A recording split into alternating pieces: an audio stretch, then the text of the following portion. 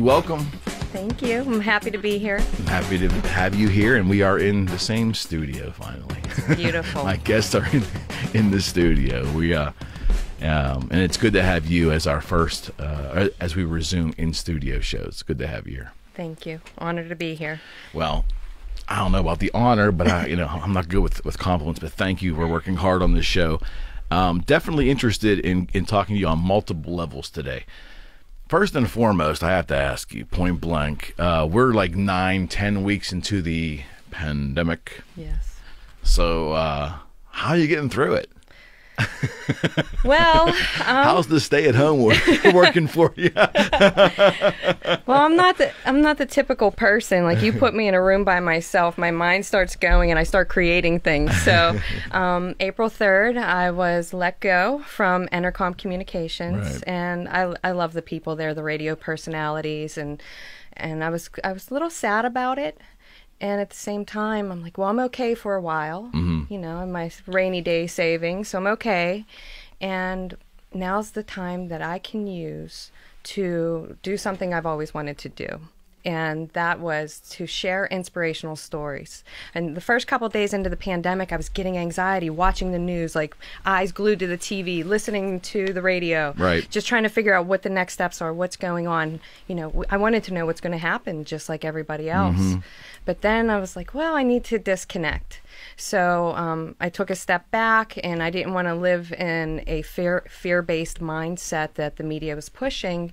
And I wanted to use that time to create two things that I wanted to do was an e-commerce website, my Functional Holistics, which I believe in that stuff, healthy stuff for your body, healthy healing. And then also the one-on-one with Jaime Chesney, which I had a PowerPoint for that for over a year. Right. Presented it back in January 2019 to the advertising director for Group 1 Automotive, Joe Caponegro. Right. And he said, Jaime, yes, I'll be on your show. So that was great. I was so excited to get that rolling, and then life happened last year, worst year ever, and I didn't have the opportunity. So when this pandemic happened...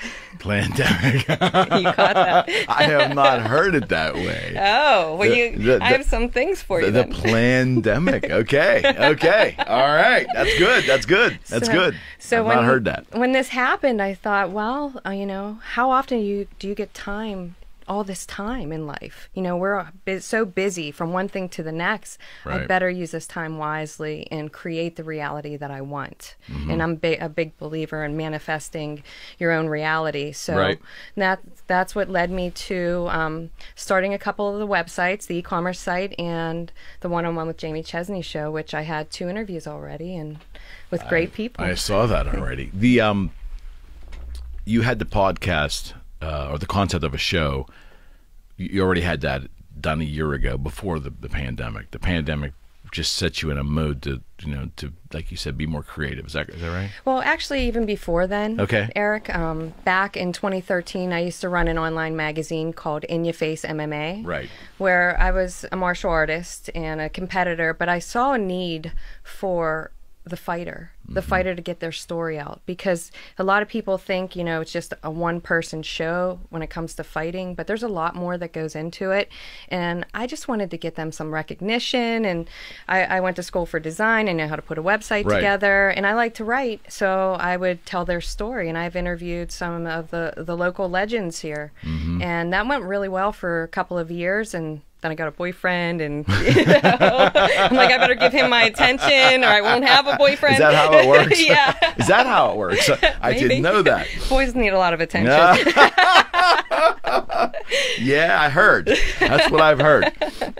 So, well, there's so many areas I want to go in with you. The first is, oh boy.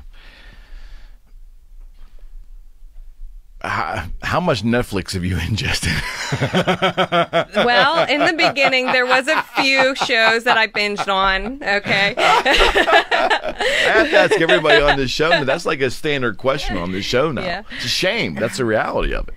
Yeah. Well, since I've launched these 2 sites, I haven't been watching much TV at all. So, yeah, and that's good. I think most creative people probably went through the fear that we talked about off camera. We both kind of had when it started, and then you hunker down and you end up succumbing to television, but then that creative bent, once you calm your nerves, the creative bent kind of comes and takes you back in a direction that you were prior. Is that what happened to you? Yes. Yeah. I think that's a reoccurring theme too. The folks we've had on this show since the pandemic, they shared like the initial fear for the first couple of weeks, like we just didn't know what the hell was going on, and then once we catch our breath and look at the landscape and make a judgment of what we think might be really happening, or how it's being given for us for ingestion, it's time to get on with it. Yeah. Agreed. Wouldn't you agree? Yes. And I think that's what we're doing. I hope what we're doing here today on the show is getting on with it. Yeah, you can move it or lose it. You got to keep moving in life, and then they want us to stay inside. That just doesn't work for me. You're a Pittsburgh native, right? Yes. Grew up in Northside, is that correct? Yes. What was that like? That was a good time. I went to Catholic school, so my Catholic mom school in the North Side. Yes, I mean from St. Leo's to St. Peter's to Risen Lord in North Catholic, Right. And then in 10th grade, 11th grade, second week in 11th grade, I'm like, yeah, school's not for me. Right My on. mother's like, what? She didn't know what to do with me, and so I'm like, Mom, let's sign me out, and I'll get my GED and go to college. She was like, what? She was like, let's try homeschooling first. I'm like, I'm not going to do homeschool for the next 2 years and then go to college. I said, so in North Catholic, I went there. My dream was to be in design. Right. And they made me take Spanish. I'm like, I'm on 4th level Spanish. I'm good at that. I'm getting A's. I want to focus on communication arts. Right. And they wouldn't let me. I'm like, well, screw school. And sorry to say that. And then my mom caught me cutting school, and she's like, what am I going to do with you? So she was like, oh, yeah? I'm spending all this money on North Catholic, and you cut school? You're going to Oliver. I remember I was afraid. Like, we had to go through metal detectors. That was a new concept then. Right. And one day I wanted to meet my friends at lunch, and you had to walk up these steps in the back to go by the field. And the steps, all the girls were sitting butt cheek to butt cheek and wouldn't let me through. And I'm like, this is so rude. I'm like, excuse me, pardon me, excuse me. And I'm like muscling my way through to get to the top of the steps. Like, oh, if I stay here much longer, it's not going to be pretty because I'm not going to tolerate that. So I signed myself. I convinced my mother to sign me out of high school. Okay. Which I'm her youngest daughter. Okay. I'm sure that went over just fine. She didn't know what to do with me. And then I said, okay, I'll go get my GED. I passed it on the first time. First Okay. try. And then I went to college. How about that? Yeah. Signed yourself out of school, essentially. Yeah. You went to school where? The Art Institute. All right. Graphic design. I have my bachelor's of science. Right. And I studied advertising also. That was my minor. All my electives were in advertising, and I ended up going into advertising. When I look at your persona, and for the years that I've known you, you're a fighter to me. I mean, you're a fighter as a person, but you are a fighter. So my question is, and you're in the fight game. You're in that medium. You're in various capacities. Where was your first, or when was your first interest in either martial arts, fighting, the combat? Was it young? Well, my mother did say that the doctor couldn't believe how much I kicked. So I think it started a lot sooner than that. But, I mean, yeah, my cousins and I, we were rough. We were fighting in the streets, fighting the neighborhood boys. It would be me against 2 boys. Or, It was the North Side. It was the North Side. I mean, and then we were friends, That's the North Side. That's the North Side. I was jumped a few times, and I asked my mom when I was in elementary school, I want to do martial arts. Look at this kickboxer movie. Look at Van Damme. Look at Jackie Chan. Mom, I got to do this. She's like, no, I'm not putting you in that. So when I was 16, actually, I started working when I was 15 Right. at the local Giant Eagle. And it was like a 10-minute walk from the house. And my mom was fine with me walking home. I was walking home one day, and I got jumped by 3 girls.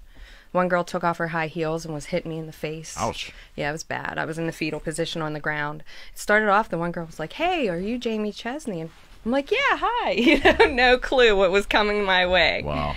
And I was standing on the curb, and the girl walked up to me, asked me if I was who I am, and the girl behind her pushed me. and street smarts kicked in. I'm like, I better get my hits in now. So I threw the first punch. But I knew it was coming. So I had to get my hits in, and because I saw the girl have her high heels, I knew she was going to hit me. Right. So I was in the fetal position and on the ground on the street, and this gentleman that I was working with pulled over and screamed, and this woman pulled over and screamed, and two people, like, how brave of them, right, to pull over and try to help me. And he drove me home, and I had a white shirt on. It was full of blood, no broken nose. I don't know how that happened, but I looked at a mess showing up at the front door. My parents were like, oh my God, they called the police. And that I was afraid to leave my house for 2 weeks. You were a junior in high school? Were you sophomore, freshman? Were you younger than that? I was a sophomore. Okay, so it was high school age. Yeah. So I was afraid to leave my house, and after 2 weeks I heard that the one girl was at a house party, and I'm like, you know what, I gotta go get her. I wanted my revenge. I was young, full of fire, and so I knocked on that door. Here, like, a whole storm of people were behind me. I'm like, where did you all come from? We're like, well, we heard that you were coming here, and I knocked on the door, and I wanted to say something to that girl. Yeah. And she wasn't there. The next day I was at Legion Park with my friends. I had like 7 girlfriends with me, and we're dressed all cute, and I have my black eyes and my makeup to cover up my bruises, my sunglasses, and the 3 girls pulled up. Wow. And I walked over to the car, and I said, hey, the girl's name was Bobby Joe. Hey, Bobby Joe, why did you jump me? And she looked around, and I'm thinking my 7, 8 girlfriends are right by me. They're like 40 feet away. I'm like, where'd you go? So here I am with these 3 girls that jumped me previously, and Bobby Joe looked at me, looked down, picked up a baseball bat, and goes, I'm about to hit you with my Louisville Slugger. And I'm like, okay. What can I do?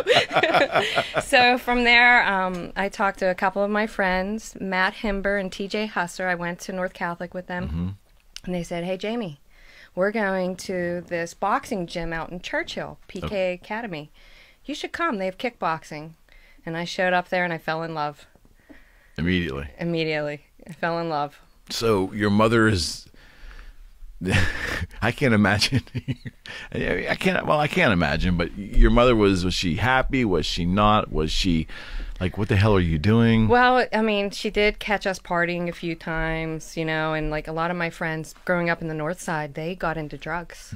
I got into kickboxing. A little healthier. Yeah, definitely a healthier option. She supported me. She supported me very much so.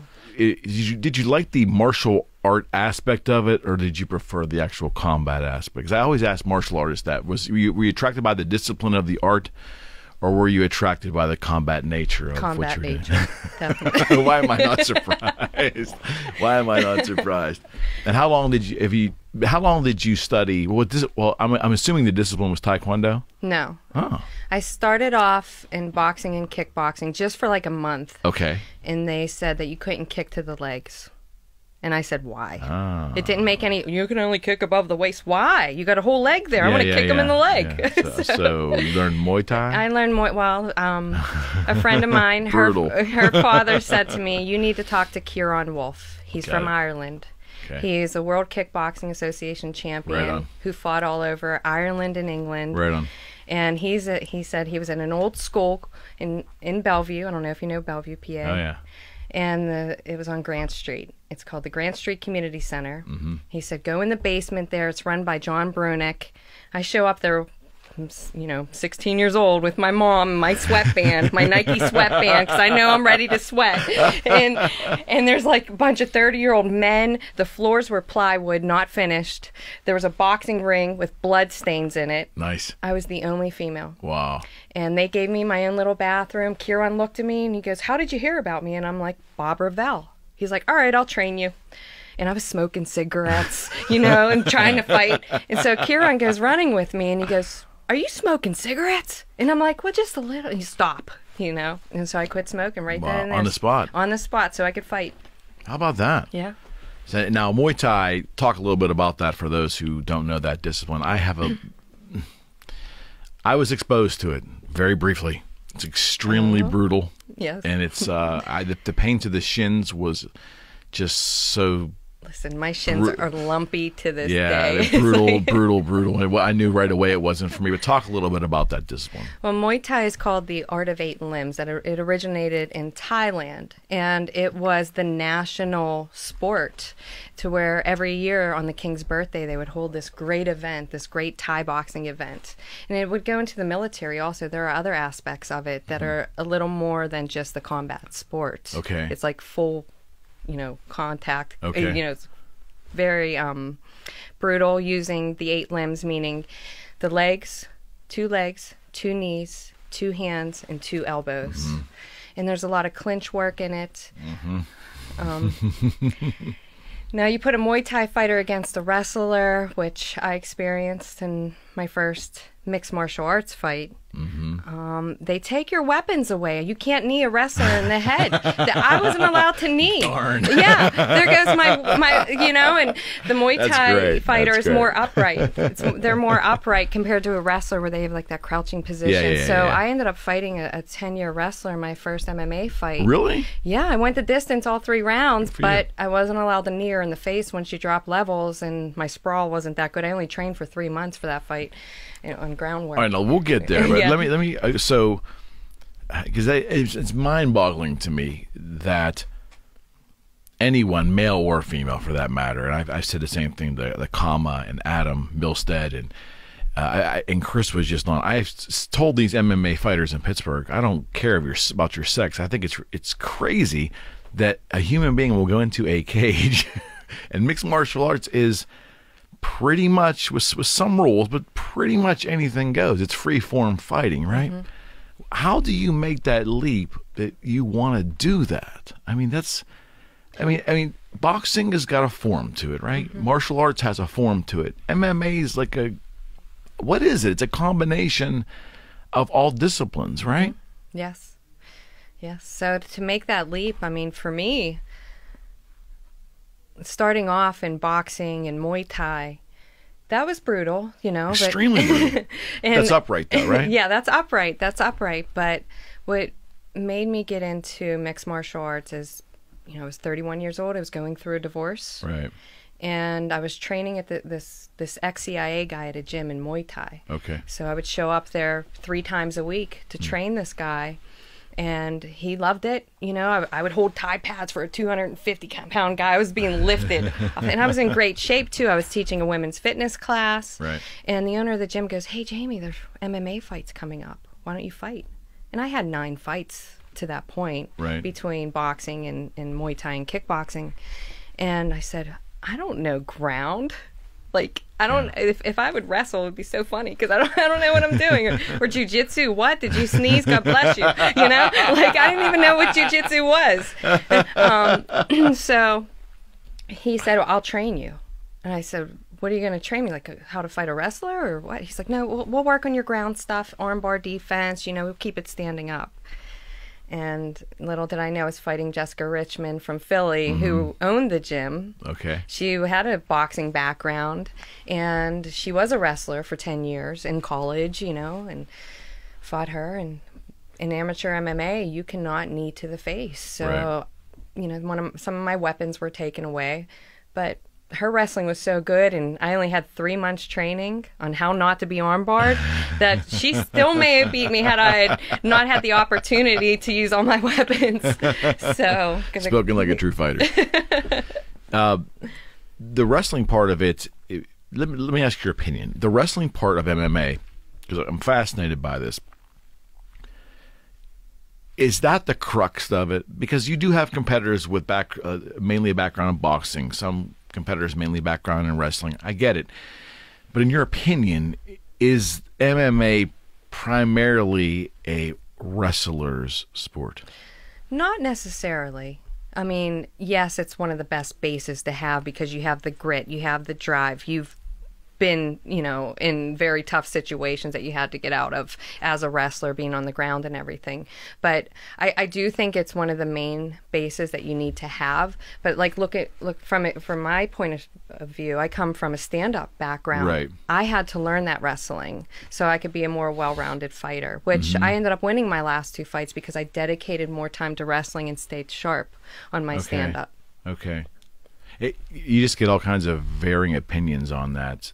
But to me, it would seem like if the upright fighter that's not skilled in wrestling, if he gets to the mat, he's in trouble. Yeah, absolutely. Or she's in trouble. Absolutely, right? yeah. You have to be a well-rounded fighter.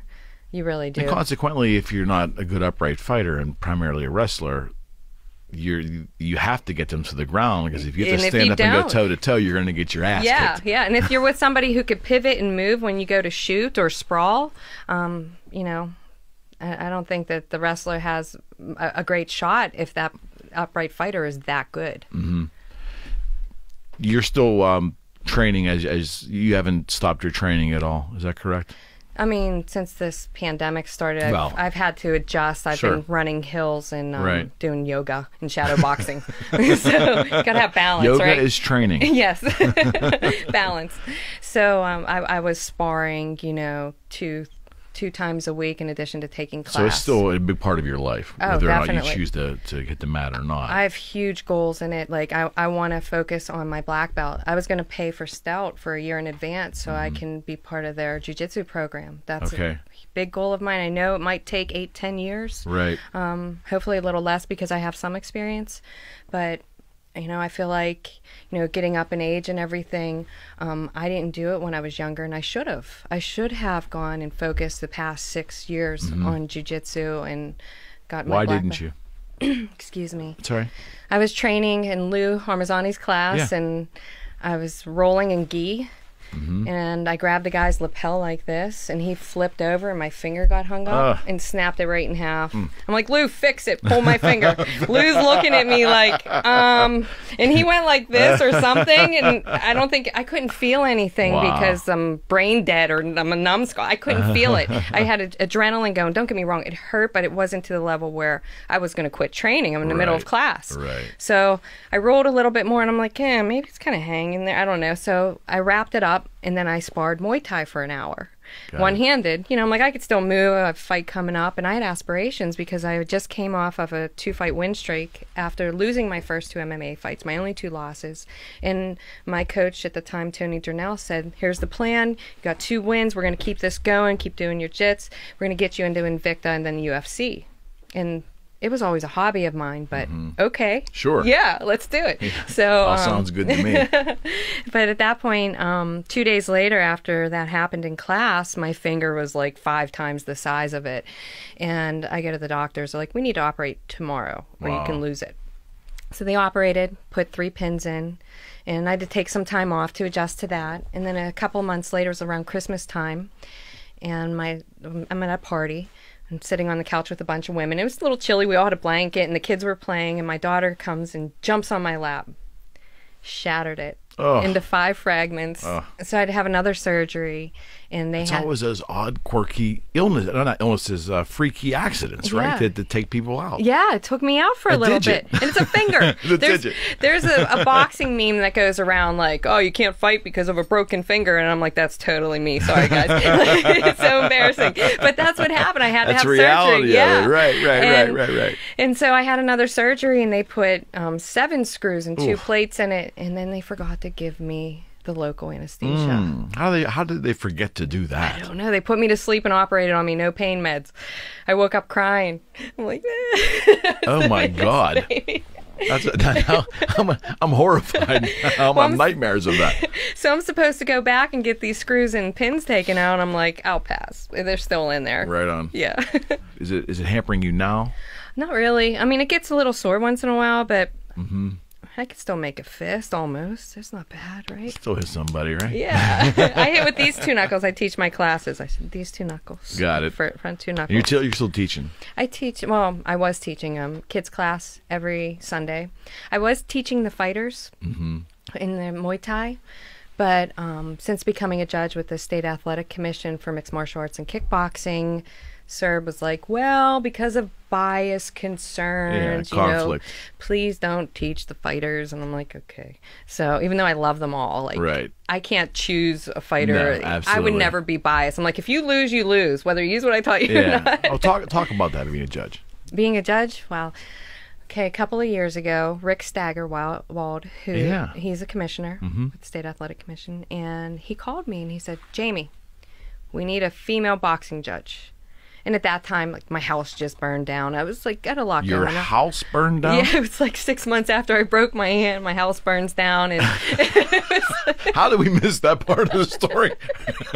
I mean, I feel bad even asking about it, but your house burned down. yeah, it was something. So Yeah, that's something. How'd that happen? my mother. I'm not laughing at your mother. No, it's okay. No, it's just funny. The way you said it's just funny. It is funny. She was, it all worked out and to Sure. benefit me. Absolutely. You know, it's Absolutely. it's a blessing. It was a Sure. blessing in disguise. I get but it. She smokes, I don't, and she was over my house, and I had this screened-in back deck. She was out there smoking. And here I was upside down in the basement on this inversion table, Right. like Batman. Right. And my right. daughter's with me playing. My other daughter wasn't home. And I hear, Jamie, get up here. The house is on fire. And I'm like trying to get my bearing, grab my kid. I go, Sophia, go to Rick's house across the street. My neighbor, I love him. He was like Wilson from Home Improvement. So I'm like, go to Rick's house. Mom, call 911. I go to get the fire extinguisher. It wasn't there. I'm like, are you kidding me? It was always on top of the fridge. So here I am trying to fill up these soup pots to take on the deck, dump the water. There's no hose that could get there. No hose. So it went from, it was a Saturday on September 27th, 2014. Wow. It was like 4 o'clock in the afternoon. Beautiful. Not a cloud in the sky. So here I am with these soup pots trying to put this out on the deck. And the second the outdoor screening caught, I couldn't see a foot in front of my face. Right. It was like thick, dark smoke. I was coughing it, Right. you know, breathing it in, coughing it up.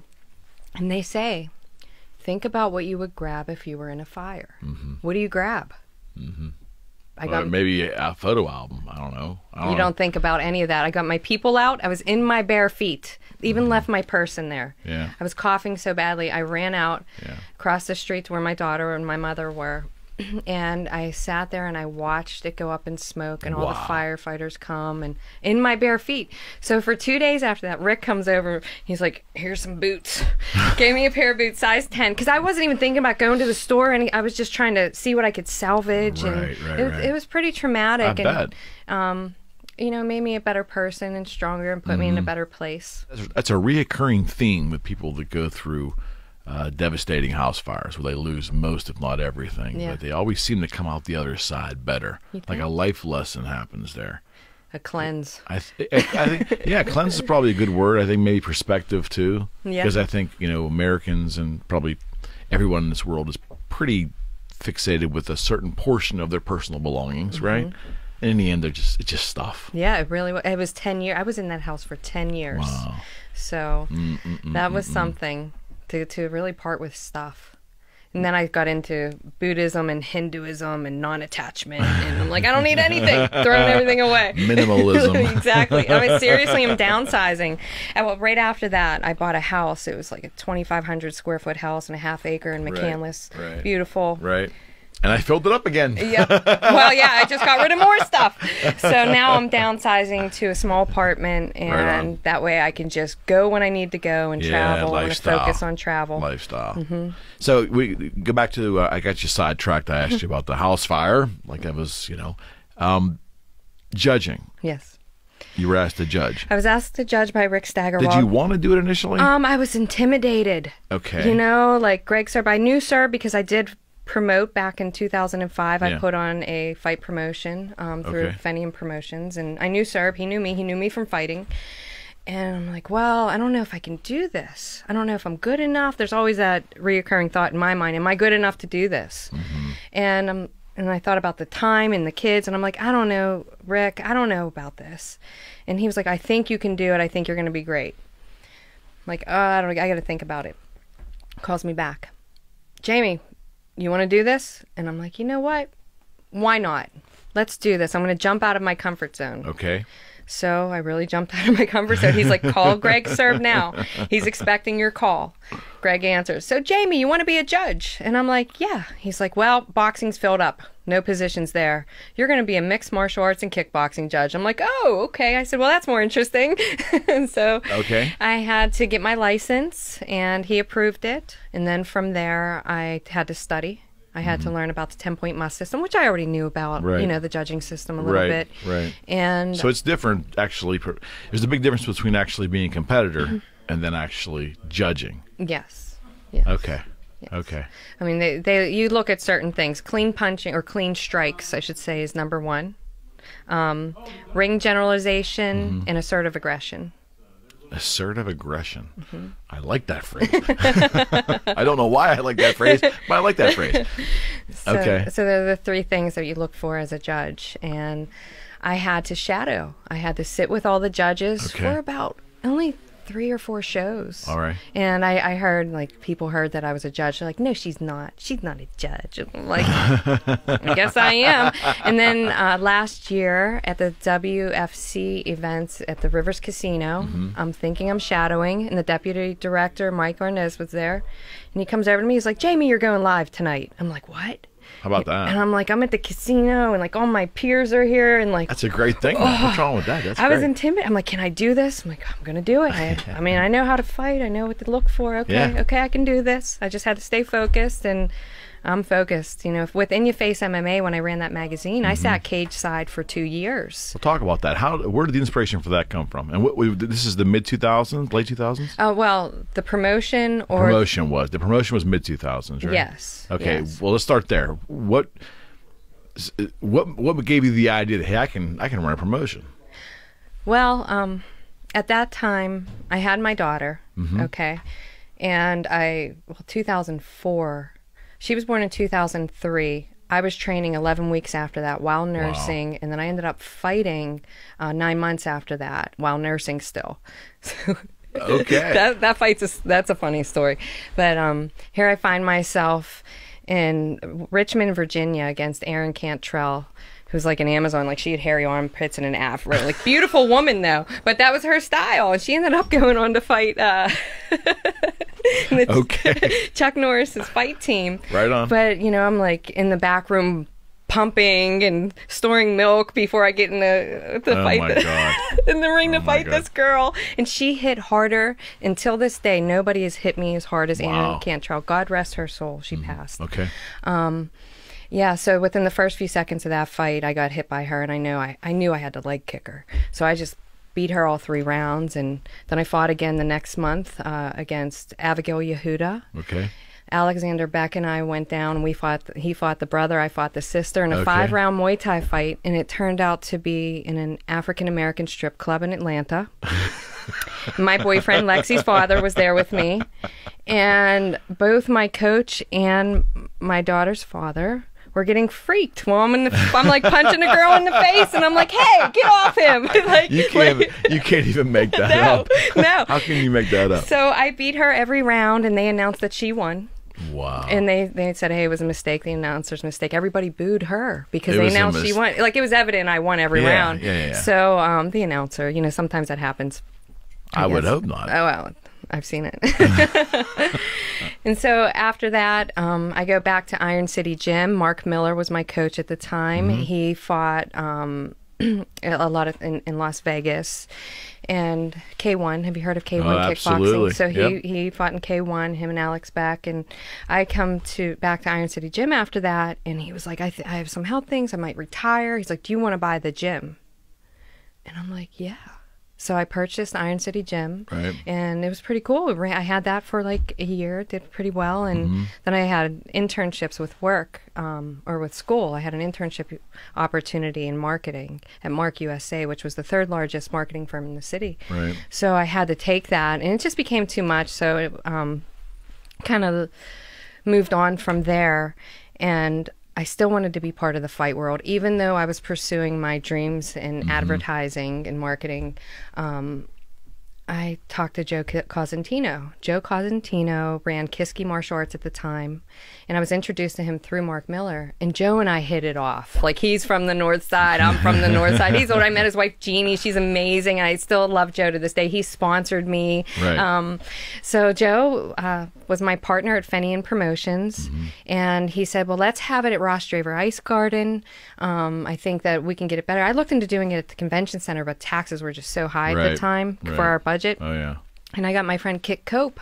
He was the main event. Kit Cope fought in MTV's K1, I Want to Be a Kickboxer. So that show bombed. We lost money. It was the first one, but I planned it. I was such a planner. I planned it 6 months in advance, and that was before the Steelers draft and the Green Day concert. All these big things happened on the same day before I knew it. You can't, nothing you can do about that. Yeah, but the show turned out really well. Like, I had a world title there. And it was a great experience, but losing money on it did not go well. And we're like, well, if we do this again, we might have to start just amateur for a while, get some money in, and then go from there. But I focused on my career, and then I just only taught kickboxing and just worked out for a few years. And then when I ended up teaching that guy, ex-CIA guy at AMS at the time, which is now Top Tier, that's when I started getting back into kickboxing after going through the separation and the divorce. Do you have any background in journalism at all? No. Okay, but what made you, because I don't either. I mean, I'm not judging here. I'm just saying that I think it's fascinating that you wanted to then do interviews, and you wanted to, was it print? Was your show? No. It was just an online magazine, I called it. I just called it an online What made you magazine. want to go that direction? I just wanted to get the word out there about the fighters' journey, their struggle, because I knew I had a journey. And I didn't really follow the fight world or watch a lot of fights because I was always in school and working, and I had a child. Right. So I didn't have time to focus on that. So when I got back into fighting again, or training, I wanted to just help the fighters get their story out. That was my true intention. And it went really, everybody was so accepting of it. My first interviews, Dawn Mazzotta and Chris Dempsey and Isaac Greeley and Adam Milstead, Kama Worthy, and some really great people, and I had some great interviews. People wanted to know about them. I think that is awesome, and I also believe that the public in general, if they have an interest in something, they want to know more about the participant. It's a natural thing that we have. There's a curiosity there. Right. And there's just not a lot of outlets for these folks to get their story out. So I get it. I mean, that's what we do on this show, is really about, this show is about the story. How much work was that online magazine? Oh my gosh. It didn't even feel like work to me, because it was fun. Like, I like to do websites. I like to write. I like to put up pretty pictures, I did all of the above. I mean, and then I said, wow, I should really be focusing on video, being in digital advertising. Right. They're like, video. And I'm like, that was the next step. Okay. In 2015, the UFC came. Yeah. And I missed that fight. You did? I wasn't there because my boyfriend, because it wasn't his fault, it was mine. He didn't say, don't go to the fight, don't do this. Everybody was calling me like, are you coming to these fights? And I'm relationships, huh? Well, it was my fault. It was my fault for letting that happen. It was, life. Yeah. It's life. I just didn't want him to feel intimidated. Is MMA, is the fight world, where are they in terms of technology? And, obviously Dana White and UFC is at the center of it all. But once you get past that, what's the other league? There's Bellator. Yeah. I'm learning. See. Yeah. How far behind the major sports are they in terms of production, presentation, the whole thing? Is it not as uniform because there's so many competing? Well, I just think it's a stepping stone for the UFC. And sometimes people will go into the UFC and then go back to Bellator. Interesting. Yeah. Video is still a huge component. And your background is advertising, right? So talk a little bit about the importance of video in presenting fighting, because when I've had fighters on here, they'll say, well, I know there's video of my fights, but then some of the fights I've had, there isn't any video for me to watch. And I'm saying to myself, we're near 2020, or maybe this fight took place in 2017. What do you mean there's no video? And he said the budgets are extremely tight in some of these. Oh, yeah, there's not much money. Yeah, and that was such shocking to me, because it seems like MMA in general is got the bulk of a lot of the public's attention. Yet you hear that some of the fights aren't televised. Well, televised is one thing, but not even recorded, videotape. There's just somebody's making money, right? I mean, there's got to be a lack of something. It's all in how you comes down to the promoter. Yeah, it comes down to the promoter and their experience, and the fighters have to sell tickets, and then you split the tickets. Very organic. Yeah. So I mean, it's like social networking, with the fighters selling tickets, that helps. Getting sponsors, that helps. But to not have video, I mean, there are no videos of me in my fights. I have some VCRs. I have no idea what that is. That's some kind of ancient technology. I'm too young to know that. Revealing my age. I do have some fights that were recorded on VCR, but there was no social networking when I was fighting as a girl. So you're before that era. Yeah, I was before that era, so maybe. But now, though, some of these guys don't have. I don't understand that. They should. The promotion should have. I was saying myself, because UFC's production is very glossy. Joe Rogan's doing commentary. I mean, it's hyped, it's amped, but once you get past that, I guess Bellator is obviously just a rung below that. Yeah. But then after that, there's all these local promotions. It's very local. But even minor league baseball is televised in bigger markets. There's I was just surprised that there just was this big drop off, especially with video, because video is $100 GoPro camera now. It just seems to be, and I would think from a training standpoint. So if none of your fights were, well, you have some on some medium we're not going to talk about, but how important is video to the training for the fighter? Very go important. back and watch what they did, right? Yeah, you have to watch the tape, they say. But if there's no tape, I mean, that's just you better be ready. You better be well-rounded. So talk a bit about how you've seen it all evolve. Could you have ever imagined that UFC, that league, would ever be where they're at today? Could you imagine that 20 years ago? No, not at all. I mean, at that point, before social media, I didn't even, like I said, I wasn't familiar with jiu-jitsu, and I was at Iron City Gym, and this police officer, Ray, who trained there, was like, Jaime, let me show you some groundwork. And I didn't watch the UFC then. I didn't watch anything. I didn't. I just trained. I trained with the best I could train with, and that's what I knew to do. Train with the best people I could train with. I didn't learn from TV, just videos of other fights. So when Ray showed me the arm bar, I felt it was pretty, what's the word I can use? I felt violated. The arm bar? Yeah. I couldn't use it. I felt violated being on the ground because I was a kickboxer, Muay Thai fighter, and then the guy takes my arm and puts it through his crotch. Okay. Okay, he has his legs over my face, and then he puts his pelvis in the air, even more so, like the cup I could feel, and then he had me do it.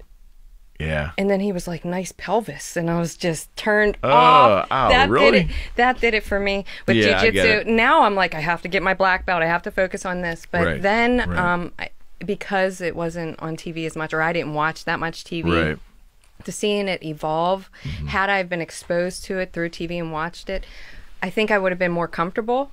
And just seeing how everything has evolved now, I think a lot of people are more open to that. So if somebody's being introduced to the arm bar, they may not feel violated after seeing it done by Ronda Rousey 100 million times. Well, it's such a part of the social consciousness. So social media, in your opinion, was a lot to do with the growth of UFC, do you think? Well, it's just... I mean, TV and social, yes. Yeah, because Major League Baseball, NFL, the hockey, and NBA, the four big ones in this, and then soccer to a lesser extent in the States, huge overseas. They already had their footing before social media. Social media, and some of the leagues, I think, initially struggled on what to do with social media. They weren't good at manipulating it, but it seems like, I mean, maybe it's because social media just loves the ego and loves those that have bravado, which is perfect for the fight game, right? So it's almost a tailor-made advertising source for fighters. And I was told by my coach, he was like, accept all those friends. And it was like 20 men, I don't know, Like now there's about 1,000 people that I haven't accepted. Because I don't know them, but at the same time, at that point, I just accepted anybody that didn't seem, like they weren't a good person. Yeah, but that's and that whole social. Let's talk about social media for a second. That whole thing has really evolved over time, where the friends, if you're, I guess it comes down to personality. I was going to say if you're in business for yourself, if you're not, that may determine who you let in your sphere, your social media sphere, right? But I think it comes down to really personalities, because I know some people that work for companies that just have a personality that they just, whatever goes. I mean, they've got 5,000 friends. And they probably know like 300 of them. Right. So, and they're okay with that. There's nothing wrong with that. But there are other people that want to examine each and every person that they let in their sphere. Nothing wrong with that either.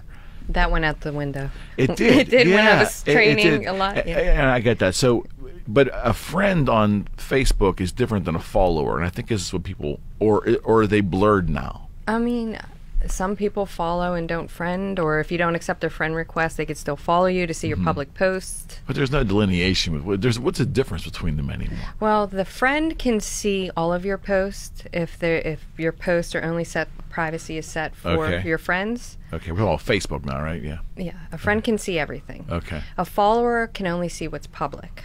Got it. Okay, so you can manage that, though. Yes. I guess I'm just trying to get the delineation between the two. Do you have a lot of tight constraints on your personal account? I mean, I focus on my personal account was my main one. Right. Right.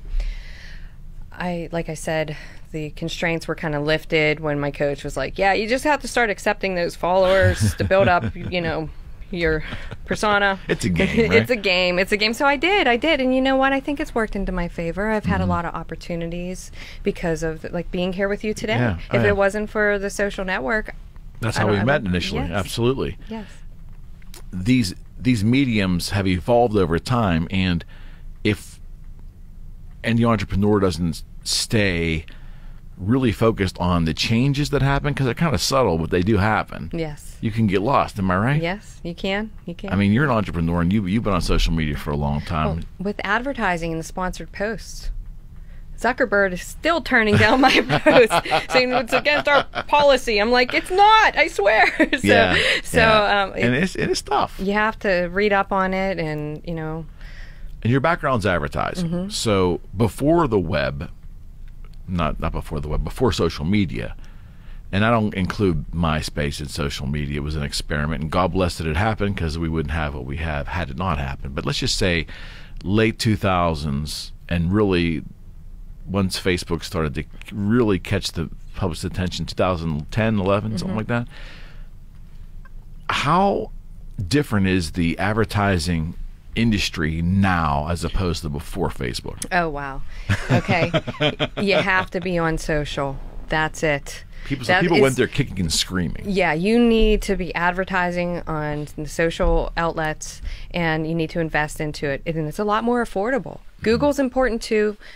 I know, like, a lot of people like, oh, I don't want to be on Google AdWords, yada yada. No, you look at the larger. You have to do both. You have to do the social. You have to do Google AdWords, and you have to do search engine optimization. That's so you show up organically on the front page of Google. They say if you want to hide a dead body, put it on the second page of Google, because nobody goes there. So that's a little tip for you.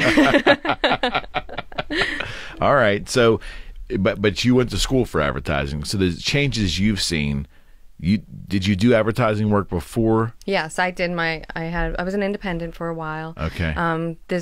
Graphic design, and was in the web a little bit, and would design the ads for the web. Right. And then I was hired at the Post-Gazette, focusing on the sales aspect. Okay. And prior to that, I had sales experience. I was a director of admissions at a college. Okay. So that still is sales.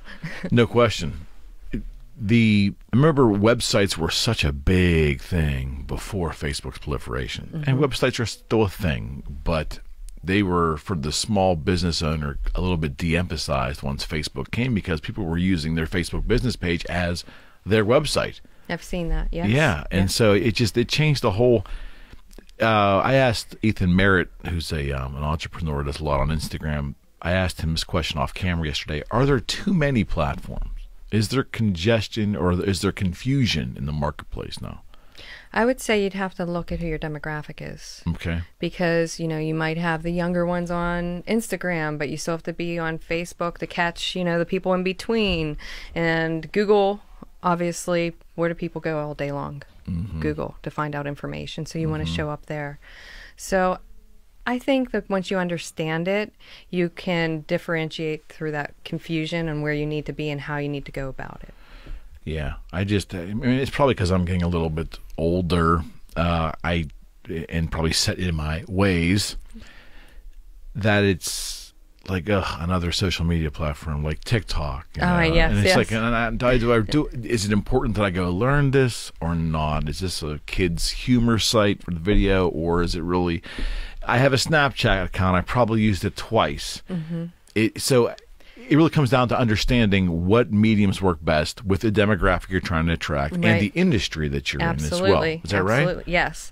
And I want to be on Instagram and TikTok. Why? Well, I feel that if I have the right videos, and I want to gain the confidence in the younger crowd so they follow me for a longer period of time. Right. I know a lot of big organizations doing that, focusing on the very young so they could follow them throughout. Yeah, it's an investment almost. It is an investment. Even banks, like one of the banks, I'm not going to say the name, but one of the local banks, I was working with the marketing director, and she was like, well, we want to focus on kids while they're still in high school. Wow, how about that? And I'm like, why? And I know why, because she wants them to go to their parents and say, hey, they have the great program at this bank, Mom. Right. Even though you're at your bank, let's go to this bank. That's what they're doing. Get them early. Yes. And build loyalty. You know, I have to believe, here in Pittsburgh, PNC did that, 40 years ago, getting families. Oh, where do you bank? Well, of course, PNC. That was the thing. Of course, PNC. That was the thing then. Not so much anymore, but it was then. Yes. When they had this standard checking account and all that. So, I don't know. Marketing's fascinating to me, and your background in advertising, you had to have seen it all. I've seen some things. I mean, you have seen them all, and just managing the landscape. So that brings me to your new talk show. Yes. Which I'm pretty excited about. Thank you. For you, Thank you. And to watch and to see them and to get that content. And we'll talk about how you plan on advertising that. So talk about the idea. So started with In Your Face MMA. While I was interviewing the fighters and the trainers and the gym owners and the promoters, I saw that there were more people that I wanted to interview in different industries. Okay. So even though I let that go in 2015 and everything happened, and here I am last year, January 2019, I had a digital advertising meeting with one of the top 4 automotive groups in the United States, Group 1 Automotive. So I'm pitching Group 1 Automotive in downtown Houston on the 40th floor, this beautiful building with the advertising director and the digital advertising director. And I had 2 media companies working with me because one had this product that he's going to sell and the other one had all these other ones, great companies. So I had something personally because I want to invest in myself. Sure. Because if I'm giving everybody else an opportunity to make money off of what they're selling, what am I bringing to the table? What value am I bringing? I want to create something with myself that I bring value as an individual, that I don't have to work for anybody else ever again. Like that is like my long-term goal, doing something I'm passionate about. And I really love learning people's stories. I love people, especially older people, because they have way more experience that these millennials can't even grasp. I have a 17-year-old daughter. She cannot grasp the knowledge. She thinks she knows everything. That's life, and that's normal. That's not speaking badly about her, but at that age, I thought I knew everything. Ask a teenager now while they still know everything. Wait, you mean we didn't? Right? No one ever told me I didn't. Yeah, but that's what my mom used to say. Ask a teenager now while they still know everything. Yeah, so before they forget. Yeah, so here I am sitting with Joe Caponegro and Gary Gaia, downtown Houston, and I had this pitch for them from me. Okay, yes, I was an independent consultant for this company. Yes, I was an independent consultant for this company. But for me personally, what was I going to pitch him? I'm just going to make my dream come true. Right on. I'm going to keep inspiring people, telling stories. And I thought, well, this could also work well for Group 1. So I had a presentation for him. It was called One-on-One with Jaime Chesney. And I had all my questions for him, just so he wouldn't be intimidated. He said yes. He said yes, that I could interview him on video. I was going to have a whole production team come with me, and my media company was going to sponsor me at that time. Right. And then 2019 was the absolute worst year of my life. Like, I almost didn't make it. Like, that's how bad the year was. So I had to put everything on hold and get all my ducks in a row with everything I was getting hit with. So I went and I got a job, a day job, like I had to work for somebody instead of being an independent. And Right. I went to Entercom. I love all the people at Entercom Communications, and I was there since December up through the beginning of the pandemic, April 3rd. The pandemic. The pandemic. Yes, get that right. The pandemic. Her word. And I'm like, well, after the initial fear, and I realized, like, okay, I see what's going on here. Well, what am I going to use this time for now that I was let go from employment? And what am I going to do with myself? I'm not going to sit in the house all day and watch Netflix, which I did for a couple of days. I admit there were a couple days I did watch Netflix. But from there, I thought, well, I pulled out my presentation, one-on-one with Jaime Chesney, and then I did the website. And I had this plan, another plan for my functional holistics with, there's a whole other area of my life that I don't know people know about, but I attempted to do 3 real estate development deals in 2018, like big deals, like multi-million-dollar development deals. And from that, I had to learn about the financing. So Right. I did a little bit of commercial lending, and I met some great business people, and Joe Messina was one of them. And Joe was a functional nutritionist, and he gave me all kind of these products. Some were CBD, some were Right. just vitamins. Like he's brilliant at it. And I said, why are you just selling to doctors? You know, you probably should do B2C. Let's do a website. He's like, set it up. We'll share profits.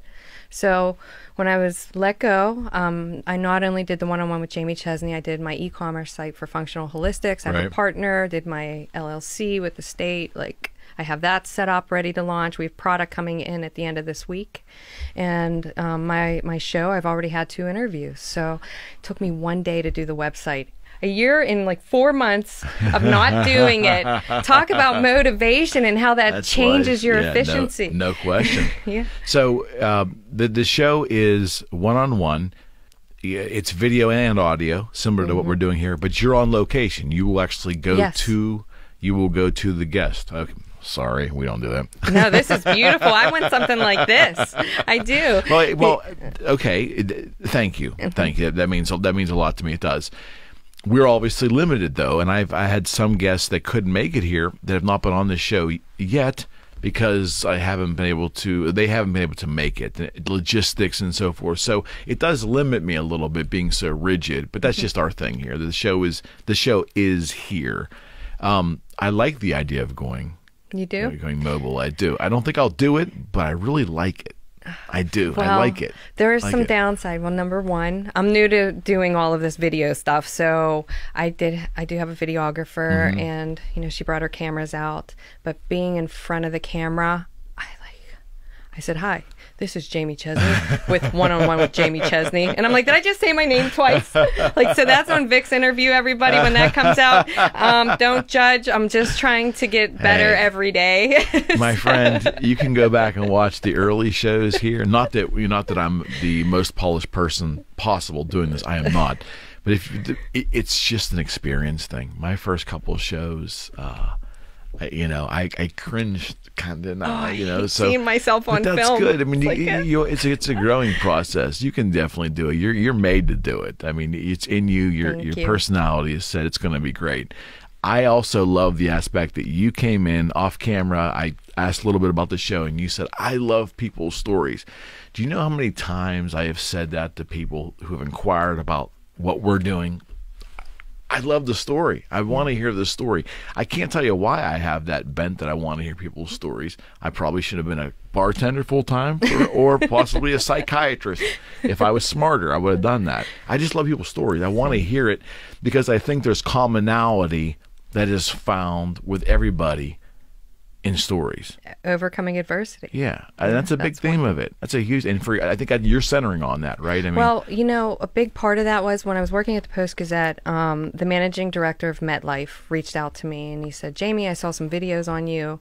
He goes, will you be our keynote speaker at the Lexus Club at PNC Park in front of, a couple hundred of my insurance agents? Mm-hmm. And I'm like, wow. You know, like, what? Me? And his name was Barry Fastener. We're still friends. And he, it's like, I'll coach you through it. We'll get your story down. So we spent some time. He paid me like $1,500 for the hour too. Right, like right that on. was, I'm like, maybe That's I a should be good into rate. speaking, That's a you good know, rate. like I'll share that, you know, but it was rate. like, I have to do this. I have to step up. So he helped me with it. And we talked about, you know, my experience. And one of the things that we focused on that really, really made me, like, I was in tears at the end of it. I was able to help. At least 6 people came up to me after my speaking session. They said, you've helped me so much. And it's because I was supposed to be on disability when I was 28 years old. I had my youngest daughter. She was crawling, and they told me that I had degenerative disc disease. Well, they actually told me that when I was 23. So from 23 to 28, I had severe pain. I would wake up, I was throwing up from it. I had 4 bulging discs in my neck and 2 in my low back. And he told me, the doctor, Dr. Maroon, same doctor for the Pittsburgh Steelers, said, you are going to be on disability for the rest of your life. And I was just like, not me. I have 5 kids because I was married at the time. My husband had 3 daughters and my 2 daughters. So I'm like, no, I don't accept that. So I did my research and I found out about degenerative disc disease and, you know, traction helps that. And I learned about meditation and mindset and self-healing and you know, white light healing. Is that why you hang upside down in the basement? Yep. Yeah, that's part of it. Inversion. They call it inversion tables? Inversion therapy. Yeah, So, yeah. but first, before I got to the point of what an inversion table was, I was using that device behind that you put over the door and it like lifts your neck up. Anything to help relieve the pain Yeah, I'm because I was in familiar with it. severe pain. They put me on muscle relaxers. I passed out on the floor a couple times, drooling on myself. I'm like, these drugs are not for me. I'm not a person that's good with that stuff. Yeah. So, from my first MRI that showed that I had stenosis in my spine. Do you know what that is? Where the discs are bulging into the spinal canal. To 6 months later, I did The Power of Now with Eckhart Tolle and the Silva Method by Jose Silva, which is a serious program with meditation, and he was an electrician in the 1940s. Amazing guy. Right. Watch, you would love Right. it. So I would meditate while on the inversion table for 6 months. And now I would only be upside down for like a minute, if that, twice a day. Right. But then I would lay flat and I would finish my meditation. Right. And 6 months later, he said, your stenosis is gone. What have you been doing? How about that? 3 years later, I was cage fighting. That's amazing. Yeah. Yeah, that's amazing. So That's I told a story. that That's story. a hell of a story. So, and if you think about business people, what are they doing all day? Right. They're on their computers. They're hunched over. Their posture. Right. No question. And 6 people came up to me and they said, I have severe back pain. I have bulging discs. You've helped me so much. You've given me hope. Wow. So these people like went and got inversion tables and Right. started taking care of their spine. So and they were a little bit older people too, getting outside of their box, their comfort zone. So obviously that made you very happy, being of help, being of service, providing a good idea to somebody. Yeah. And then listening That to was other the people. best feeling in the world. Just, you know, I had tears because they had tears, like, because I can relate to their pain. Yeah. Back up. How are you going to choose your guests? Well, I know a lot of people. Yes, you do. And your sphere is very large. And I very know large. a lot of great people who have I want to inspire people. I look Okay. at the news. I got so sick of the news during this pandemic that I could not contain. I just said, I'm just shutting it off for a couple of days. Like, I had no clue what was going on for like 4 days in a row. And that's kind of unheard of, like, Right. with how fast things are Right. changing. Right. So I'm like, well, I really want to inspire. Who do I know that has a story? Who have I worked with that has a story that can help me inspire other people? I want people to tune in because they know that person. They're going to have something that they're going to take away from that. Got it. I want to teach. Got it. You know, I want to show people that there is a better way. Like, you don't have to live with back pain. You can decide, you can choose to look into self-healing and inversion therapy. Like, there are solutions out there if you have the drive and the will. And I want my following, those people, to be seekers, people who are looking for inspiration. Maybe they're lost, or maybe they're looking to get to the next level in their career. And because they listen to Victor Olive and, you know, his rags to riches story that inspired them to go get a mentor to help them, you know, get to where they want to be. I just want to help people at this point, because if we're not of service to others, you know, then what are we here for? Who said that? If we're not of service, the service of others is a rent we pay for a room on earth. That's Muhammad Ali? Phrase. That's a very good phrase. Yes. I don't know who said it. I've heard Muhammad it. It's Ali, a good I one. believe. It could be. It's a good phrase, and it's true. Sometimes it only takes like one good idea. Jim Rohn, who was an amazing speaker, listening to him talk was life. I encourage anyone. Jim Rohn, Rohn. But he used to say sometimes it only takes one good idea. Sometimes someone could be sitting in a lecture and zoning out, but they pick up one thing, or they hear one thing. They overhear in a conversation. They watch a show. They listen to a podcast. They hear one thing that could be the trigger to them. And you just never know when that's going to happen. So I think any inspiring story is valid, whether there's one person or a million people listening to it or watching it, right? I mean, it's if you provide the opportunity to touch one person that way, it's valid. It's good. Yeah, that's what I want to do. You know? I want to change people for the better. I want to help them change themselves. I want to inspire, make, you know. Well, you've had Jim Shorkey on recently, right? Oh, my gosh. Tell me a little bit about Jim. Jim is an amazing person. So after I released or announced that I have Vic's interview, which will be coming out soon, I need to work on some technical things. Jim reached out to me. He goes, Jaime, I have a story for you. Now, this is a guy he was second generation automotive dealership. Right. His dad ran the dealership for years, and upon his dad's passing, you know, within 2 years, Jim Shorkey was bankruptcy imminent in 1996. Well, 1996, his dad passed. 1998, bankruptcy imminent. And he said, I attribute that to my arrogance at that time. He said, I was arrogant. And he went and did this workshop where, you know, you're red column or green column. And he went to school for math, so he knew his math. And he's like, you know, you're here, or bankruptcy imminent. And he was at the very bottom. He's like, that can't be Jim Shorkey, I'm not bankrupt. So he did the math again. And he's like, oh my gosh. And he thought about his dad. And he said, I cannot let this dealership go under. So what did he do? He read a lot of books, you know, and one of the things is seek expert counsel. So he goes to his dad's partner, Mr. Hamilton. Mr. Hamilton, what do I do? And he goes, these are the 10 things right now. You do these 10 things. And he listened. And then every day he read Think and Grow Rich 142 times. Now, in the book, it says you have to read it 3 times. Yes. Okay. Very familiar with it. 142 times. I had the book. He can recite it to you by now. I lost it in the fire. That's how long ago it was for me. But I bought 3 copies, hardbacks, one for each of my daughters and myself. And even though my youngest is 11, she promised me that she will read it 3 times before she's 20. That's the deal. But so Mr. Shorkey, he had to humble himself. And he turned that dealership around, and now he's retired, and his children are running it, and there's 9 dealerships. Right. Like, what a success story. He's well taken care of, and now he's dedicating his retirement to giving back. And he started that Rethink You Results from Thinking program that is based off of the 6,000 books he's read, including a lot with Think and Grow Rich. Right. So it's a life-changing book, and that book is the centerpiece of many accomplished people's stories that actually listen to it. And Napoleon Hill's book, Napoleon Hill, Think and Grow Rich, you can buy a used copy on Amazon for 79 cents. Something that could change your life is 79 cents. The words in there.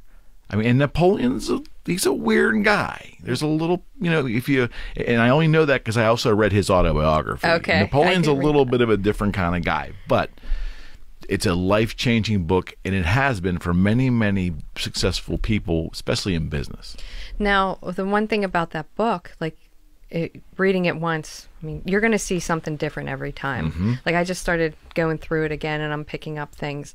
But what Jim Shorkey has done has taken those concepts and simplified it for and modernized it for Right. today. Right. So every morning you can go on. He's there faithfully. Every morning, 9 a.m., Jim Shorkey on Results from Thinking on his Facebook, he's going live. And I've been listening to him the past 3 mornings. So inspiring. That man, 62 years old, so much energy. Right. And he wants to live until he's 123 years old. And I believe he'll do it. I really believe he'll do it. He has it figured out. And there's another book that goes, I mean, you think about the mindset. And I think part of Think and Grow Rich is I don't know if you've heard of The Secret, too. Mm-hmm. That's another thing, like more of the woman's. Yeah. What's your thoughts on The Secret? I mean, I think some of the concepts are a lot the same, as just put off in a different way. Desire, believe, receive. I would agree. It's a repackaged and a Yeah. I think it goes back to Napoleon Hill. It does. It does. But I will tell you, the positive of The Secret is it took Napoleon Hill's work and made it more palatable for a lot of people. Yeah. It opened Napoleon Hill's concepts up to the public. Only slight negative that I would say is I've listened to some people that have bought into that, Jaime, and they really think that mantras and thinking is the crux of it, and they don't put the effort and action in it because you have to execute. It's again another Jim Rohn quote. It's very simple. It was affirmations without action is the beginning of delusion.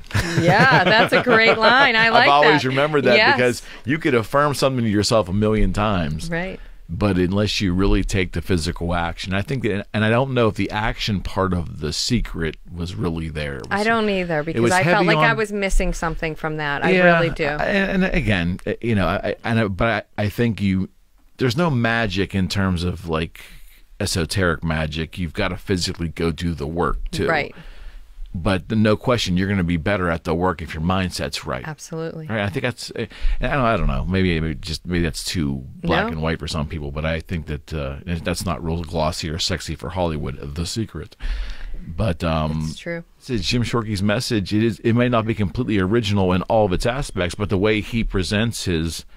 Correct me if I'm wrong. The way he presents his program and how he's aligned all these concepts together. That's his. Yeah, he says he's a copycat. He just said it this morning. He goes, I'm not that great. I'm a copycat. And he was like, but I'm copying good stuff. So absolutely right. So, and I think he has a great following, and he's made an impact on his children. He said they tried to change his philosophy.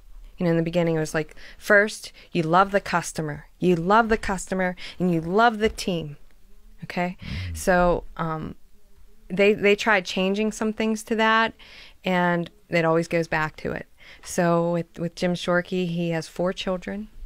And can you imagine the legacy that he's leaving for them? They're running the dealerships now. He's like, I'm completely out of it. People think that I'm in it. He's like, no, I'm doing this Rethink You. I want to give back. I want to help people. He's not making any money on it. Right. He's helping his 2 partners, Chuck and Steve. And Chuck's fighting cancer right now. Wow. He's in the hospital doing his live Facebook. I'm like, what? What is happening here? And he's that dedicated and believes in it so much. And it's based off of the concepts, Think and Grow Rich, and the other books, Rohn as well. Yeah. Jim Rohn is a big part of my story. Jim passed in 2009. Difficult for me personally, but a tremendous part of my story came into my life at a time that I needed it. It was that nugget of information at a time where the human needed it, and I was... By the grace of God, I was able to grab that nugget and then hold on, and he pulled me out of it. Does it make any sense? The philosophy pulled me out of it. Yeah, so that's just my unique story. There's a lot of great messages out there too, but it really comes down to you got to believe in yourself, right? Absolutely, number one. It starts there. And honestly, I struggle with that. Well, we all do. Society's telling you that life's really hard, and it's okay if you can't do something. No, it's not. It's not okay because you're failing yourself. Yeah, Jim Shorkey. I've been watching Results from Thinking. Yes. Is that his thing? Yes. Okay. So who else you have? Can you leak any other guests that are coming? If you can't, yes, absolutely. If you can't, you can't. My BFF, Al Levine, the talking machine. He'll love this.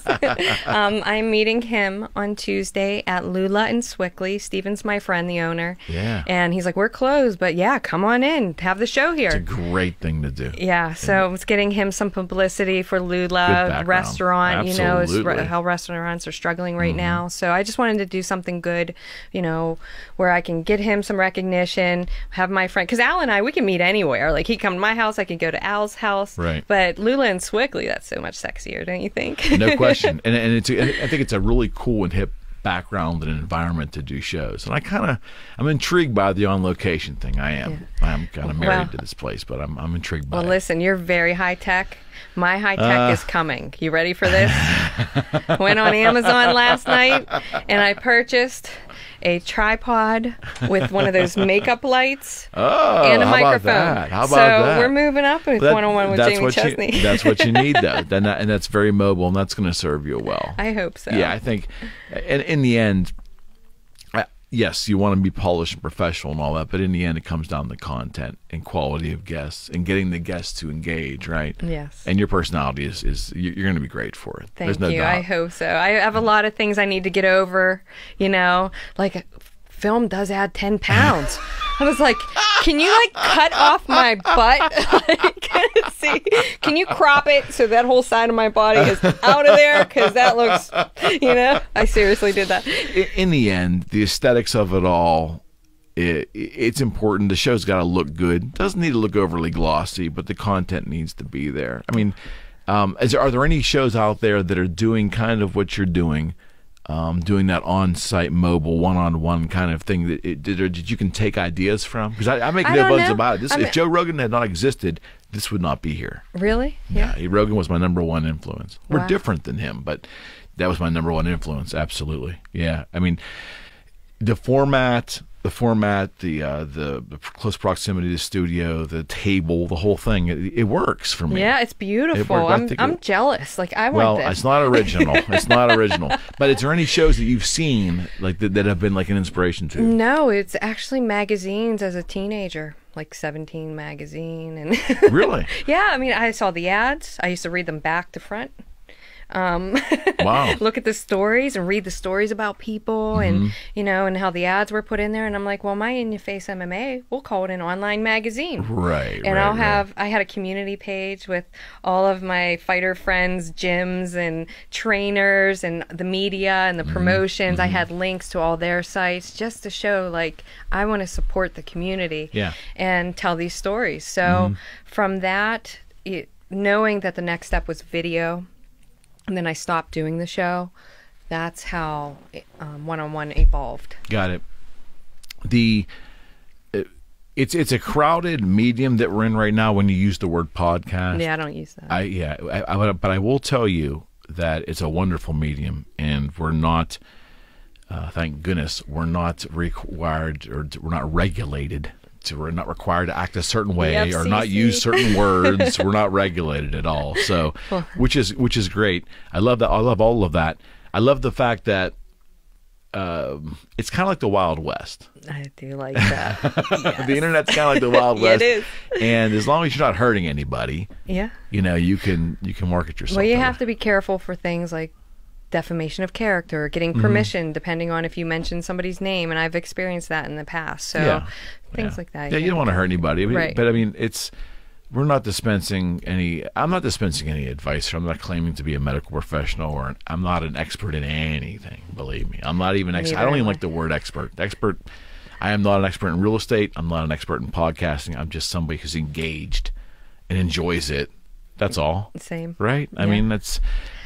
Are there any podcasts out there now, or any shows at all that you watch that you can pull from, or that could give you an idea? I probably should do more research. Maybe not. I mean, just like with In Your Face MMA, I didn't look at anything else. I just did my thing. You're not required to. Yeah. I mean, you should do your research and see what the competition is. That's a basic business rule. Got to know what your competitors are doing. But is there competition in this right now? No, I'm being organic and creative. Yes. For inspiration to do a good thing. Yes. That's what I want to do. So, and I think that is the way. That's the attitude. I think that's a great attitude. Darius Chisholm was on here my first Really? year. Oh, she was great. And I'm expecting her back on here soon, right there. She is such a polished journalist and TV presenter and video presenter. But she said to me off camera, she goes, look, all that stuff's great, but the content's got to be really something that people can connect with. If you can find people that got compelling stories. And I kept that in the back of my mind. It was very good advice from someone who's very accomplished in what she does. But there's plenty of opportunity. Yeah. Wouldn't you agree? I don't know where it's going to go. I know that one thing is I'm not going to quit. Like I did. I regret quitting In Your Face MMA, but I was kind of lost, you know, after breaking my hand, you know, and losing my house and divorce and, you know, all those things at once. That really was difficult. I was in a 7-year court battle. I could be an attorney. I did pro se. I even did an appeal myself. Wow. You know, like honestly, I should have gone to law school, but I hate lawyers. No offense. I do like some lawyers. There's some great ones. There are some great people, I and know some great ones. I plan on having a couple on my show that I love and respect. Smart move. But we've had Rocco Koza on this show. I love Rocco. Oh. I was planning on having him on the show. He's tremendous. He's tremendous. He's doing great things. TED Talks. What? Rocco? Yeah, he's amazing. But he's also a big picture thinker. He's a deep thinker as well too, and someone who really believes in the essence of being self-confident and taking ownership of your circumstances. And he's got some interesting thoughts on the light and the dark of your soul and being in touch with both sides of who you are, which stuff was pretty compelling to me. Great guy. Yeah. He focuses on kindness in business is what his one book is on, the Alpha Way. I've read that too. Yeah. And we went through that book on the show almost chapter by chapter, and it's excellence through kindness. It's growing your business through kindness. And that's a great concept. I love it. Yeah, it's a great concept. We need more of that. I think a lot of people who are so focused on success that they think that they just need to make all the right moves in a row, and that kindness portion gets put aside because business first, and it's really the other way around. And I think that's an old way of doing business. Yeah. It doesn't have to be an old way, but you just get, and it's the old additive. You get so much, you get so many more flies with honey, right? I agree. Right, and it's the same in business, friends and family and business. Although family, sometimes you want to kill them. But I hear you. This has been great. I wish you the very best. You always have an open seat here. Can't wait for you to come back on. Thank you. A couple months, give us an update on the show. We'll be watching. It's one-on-one with Jaime. Yes. Is it Jaime Chesney or is this Jaime? It's Jaime Chesney, but each time it's going to be one-on-one with Victor Olive, or one-on-one with Jim Shorkey, or one-on-one with Eric McKenna. I don't know if I got a story you want to tell. I think you do. Well, I appreciate that, and but you always have a welcome seat here. How can they reach you? What's the best way to reach you? Facebook's good. Okay. Yeah. Jaime, just go type in Jaime Chesney on Facebook, and is your show page already created there? Yep, one-on-one with Jaime Chesney. Yeah. One-on-one with Jaime Chesney. The show page is there. Go there. Facebook, like. There's also Instagram. Instagram's coming, but I do have Jaime.Chesney as my Instagram. Just Google her. If you can't find her, you're not looking very hard. Thank you, my friend. Thank you. All right, wish you the very best. All right, do it again. Yes. All right. Thank you. We are out. What do you think?